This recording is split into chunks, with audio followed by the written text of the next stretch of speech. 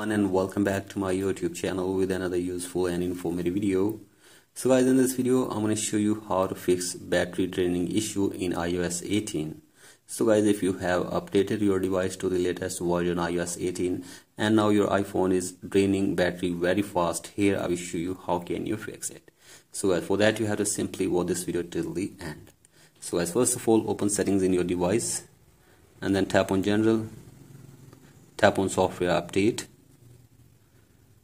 and you have to update your software to the latest version, that is iOS 18.1.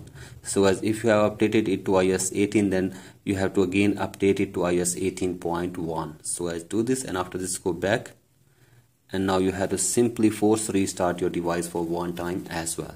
So as for that, press and release the volume up button and then down, and keep holding the power button until your device force restarts.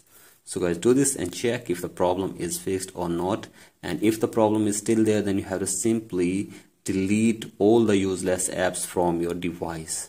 So guys, if you are having a lot of apps in your device, then you have to delete all useless apps from your iPhone for one time.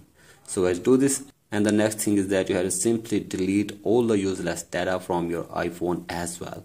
So guys, go to your gallery and delete all the useless data from your device, and after this hopefully your problem will be fixed. So guys, that's it for today's video. Hope this video helps you. Please like and subscribe to my YouTube channel as well. Thank you.